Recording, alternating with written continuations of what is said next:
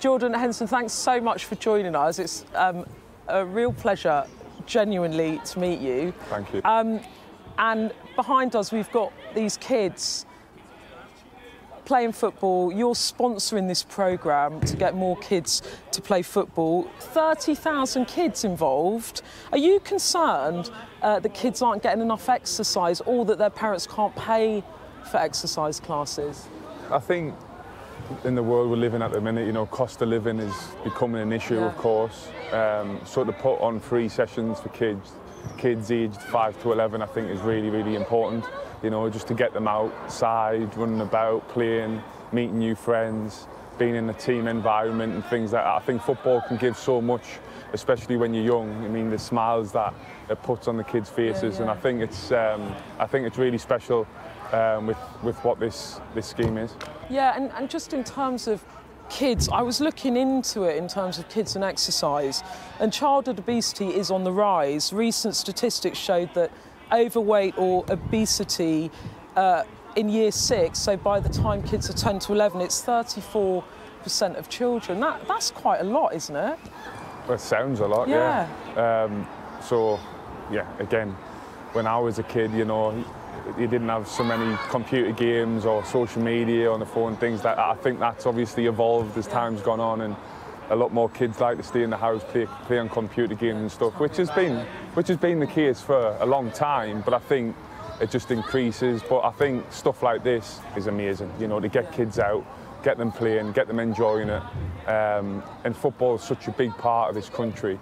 And a big part of Liverpool, eh? A big part of Liverpool here, definitely, a big part of society here. So I think it's important just to come and make sure the kids are enjoying it. And you are quite unusual in the football community. There's, in the sort of amount of charity work and work for the community that you do, I'm sort of thinking Marcus Rashford, obviously, is really known for the free school meals programme. So he's dealing with kids that aren't getting enough food, and he launched that campaign. It made him a hero, a national hero, but it also made him a target.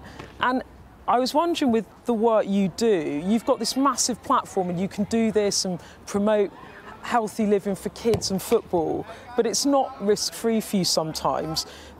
Is there sometimes a bit of jeopardy for you in going beyond the job, going beyond the football pitch, if you like, to do charity work or to promote causes? Or do you just think, I'm a privileged guy, I've got this great platform and I should just do it? Well, that's it exactly, really. I'm not really bothered about what people think. I'm in a privileged position where I can help people. And if I'm passionate about something, then I'll do it. You know, things like this for kids. You mentioned Marcus, who's done amazing work off the pitch as well. I think that's really important. I think people look at footballers as if we're not human beings, but you know, when we were kids and the struggles that we've seen, for us to be able to give back it gives me great pride to be able to come here, and it's an honour to be able to try and give back to the community, not only at Liverpool, but where I'm from in Sunderland as well. Yeah, so you sort of feel you have a responsibility to do it? Yeah, definitely. I think I wouldn't be where I am today without the work ethic and the things that were instilled in us as a kid from Sunderland. So to be able to give back there is really important to me.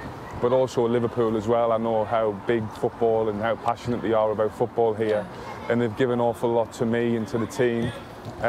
So again, it's a no-brainer for me to be able to try and help kids and people in this area. And your dad was a policeman, wasn't he? And so did he sort of have this sort of sense of public service, and you think that's the values you grew up with? Maybe. I haven't really thought about that too much. I just think it's the right thing to do ultimately.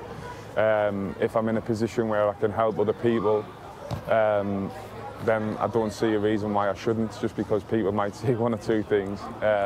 For me, it's about just doing what I think's right and trying to help as much as possible. And you, now you're very trim, you're clearly in shape, and you're still at the top of your game in terms of football. But is the charity work you're doing, do you see it at some point as a bridge into a post-Jordan Henderson football world? Like, this might be the sort of stuff you might do in the future, are you absolutely nowhere near that point? No, I think charity work is something that I've always tried to do behind the scenes and always want to be involved in, and I hope that will continue while I'm playing, and obviously when I finish I'll always continue to give back because I feel the responsibility and I feel like I need to really, and it's important for me to do that. So yeah, definitely I think I'll just carry on as long as possible. But I think everyone watching this, Liverpool football fans and England football fans, will want you to be carrying on the pitch for a little while. Yeah. So let's talk a little bit, if we can, about your football career. You're the Liverpool captain. Yeah. Let's just all pause there, take that in. You're an England player. You've won the Champions League, the Premier League title, the UEFA Super Cup. What is the dream for you? Like, what do you do next? Is it a World Cup win? I mean, the Euro finals must have hurt. Like, what's the next goal for you professionally? It never stops, really. You'd think that because you win trophies, that's your dream, and you sort of wonder where you're going to go from there. But actually, it makes you more hungry for more, to be honest. So every competition that I'm involved in, whether it's Liverpool or England, I want to win.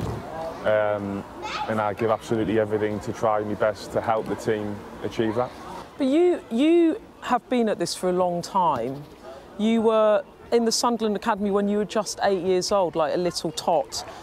You made your first team debut a decade later. You signed for Liverpool in 2011. You became captain. Did you think, when you were like the 8-year-old you, did you imagine that you could do this, that this was where your destiny would be?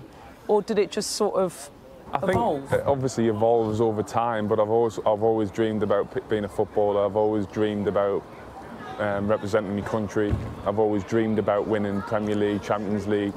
So I've always dreamt about them things, but you know, I'm sure there's plenty of kids that dream about that at a very young age, and I've been very fortunate and lucky enough to work with a lot of good people, have good people around us, and have the attitude and the desire to want to go and achieve my dreams. And yeah, luckily I've been able to do that, and hopefully I can continue doing that. But it wasn't, I mean, the thing is, it wasn't always without adversity, was it? I mean, no one's career ever is it? I mean, in your younger days, you were really tested in the expectation of Liverpool when you first joined, and you were a pretty young man at that point, weren't you? And I think after a year of signing you, they nearly sold you, or they wanted to sell you to Fulham. That must have been, was that really difficult for you? Was that like a... At the time, it was a difficult moment in my career. I've spoke about it a few times. So at the time, yeah, a young player coming into Liverpool, it was a difficult period. But looking back, it was an important period for me developing as a person. It made us stronger, and actually I wouldn't change that path at all. I felt as though that time really did make us a lot stronger mentally, and it's helped us deal with a lot more going forward. Built resilience. Do you think it made you more empathetic as well? Like, I've noticed that you are quite cognizant. You were talking about social media, like you're quite cognizant about people's mental health issues or being different and feeling excluded. I was thinking about that tweet you did after that non-binary fan posted about feeling scared about going to a game because they were wearing makeup, and you were really kind about that. Do you think that is linked back to some of the things you struggled with when you were younger? I think in the stuff that I've done in the past around mental health and things like that, definitely is something that when I look back, I experienced difficult times, and I think when you're playing at the level that I am, you're going to go through tough times, and the pressure is high, but that's the world we live in, and it's about how you deal with that. The processes, and I was lucky enough to have really good people around us, and again with the tweet and things like that. For me, it's about doing the right things and trying to help people and make people feel comfortable, because at the end of the day, football is for everyone. Yeah. And you should feel comfortable wanting to go to watch a football game or wanting to come to a coaching session, whatever it may be. Yeah. Everybody should feel comfortable doing that. But it's important, because if people like you don't point that out, then a lot of people feel excluded, but it can put a target on your back sometimes, but you're prepared to do that. Yeah, because again, it's the right thing to do in my mind, you know, to try and help people, because I don't think it's right that people are uncomfortable going to a football game at all. So if I can help in any small way, then I feel a responsibility that I need to do that. And I won't dwell on this, but just in terms of the pressure, which I cannot begin to imagine what the pressure must be playing top flight, not just national but international football. You must have been very pleased about the draw against England against Germany. That was exactly what they needed, huh? Yeah, I was a little bit disappointed because I felt we're so close to winning the game in the end, but I think that was a snapshot in terms of the mentality of the team. I think they've had a lot of criticism over the last couple of camps and performances and results that we haven't had or that we've had hasn't been great, and we know that as a team, and you've got to go through tough times, and I think I've experienced that over my career. You know, these tough times can actually make you go one way or the other, and make or break. And I felt as though last night was a big moment for us as a team in terms of the mentality. I think 2-0 down against Germany, you know, it can go one or two ways, and I felt as though we responded really well, come back into the game, and probably should have won it in the end. You're a leader on the pitch, you're a leader in your community, and with Klopp and Southgate, you also work with two exceptional leaders. What do you try to emulate from both of them? Like, what's the thing that you most admire about them, or the thing that you try and harness for yourself in your own game or in how you live even? I think you're right. I think leadership is something that has got to be natural, but you can also improve and develop that as well. And I've been so lucky again to work with so many big personalities, big leaders, players, managers over my career, which has helped me. Jurgen and Gareth, probably completely opposite people, I would say, totally different, but have different qualities. In what way? Just... I just think they're just totally different. Are they? Yeah, just totally different in terms of the way they work and the way they do things. And for me personally, obviously, I've got a lot to thank them both. Yeah. But especially Jurgen, since he came here and what he's done for me as a player, and as a captain, really, and as a person. You know, I think he's helped us develop so much on and off the field. And he's been a huge part in me development over the last 5 years or so. Why? Can you give me an example of how they're different, though? Just like... I just think that they're just, in terms of leadership, I think leadership can come in so many different forms. What, so one's forceful, one's understated? I think Jurgen is someone who you'll follow, and he's very much... charismatic? Yeah, charismatic, and you believe everything he says. He's very...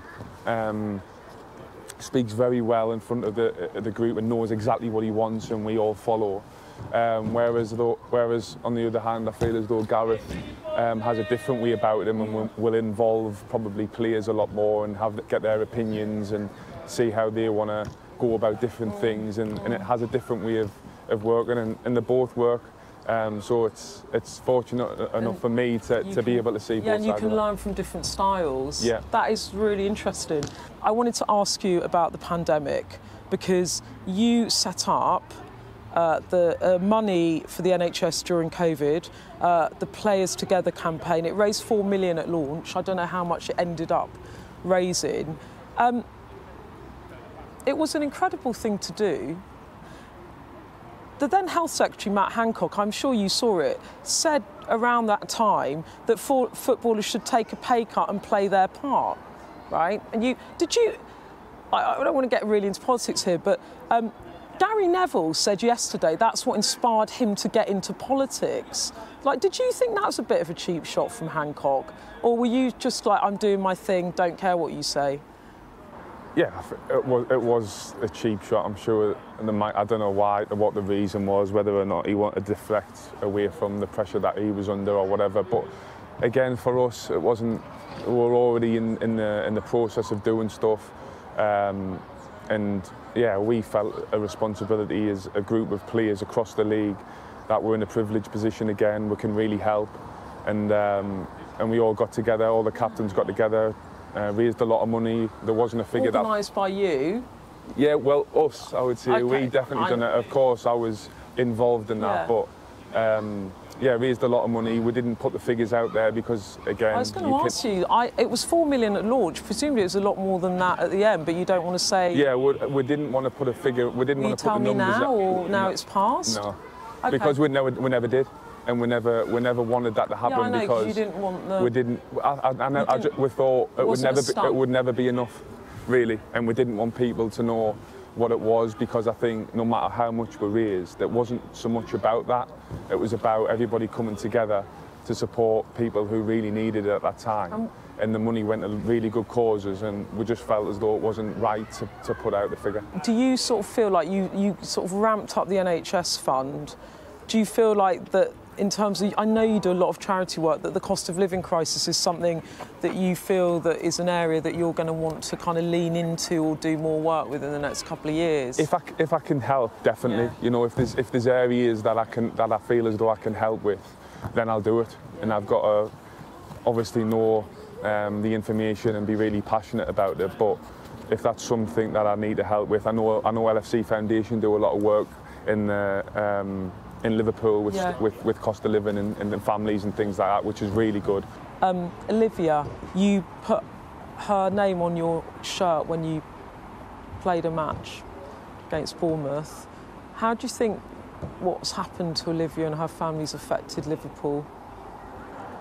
I think it affected everybody in the city, really. I think, you know, I can remember my wife telling us the story. I didn't hear it, she told us, and it really struck a chord, really. You know, same age as my eldest daughter, and I couldn't imagine the pain that the family must be going through. So yeah, so difficult, which is why I felt I needed to put a message on the game, because it was so close to the game. Yeah. It was a little thing, I know, but yeah, everybody was hurting, and it was a really tough time for the family. And like I said, I couldn't imagine the pain that they're going through. And just in terms of what's happening now, your dad, as I said, was a policeman. The police can't find who did it. Yeah, again, that must be so difficult for the family. But in the end, I hope they can, and I hope that they do, because I'm sure that's what the family want. But it's such a sad thing to happen, such a young age, taken far too early. Yeah, it did strike a chord when I heard the news. And I'm sure that what you did also comforted a lot of people who were really struggling with it at the time. So I'm sure that, I know you said it was just a small gesture, but it probably made a difference to people. So anyway, thank you so much. I really enjoyed talking to you. Thanks for your time. Thank you very much. Nice really to good. meet you. Thank you.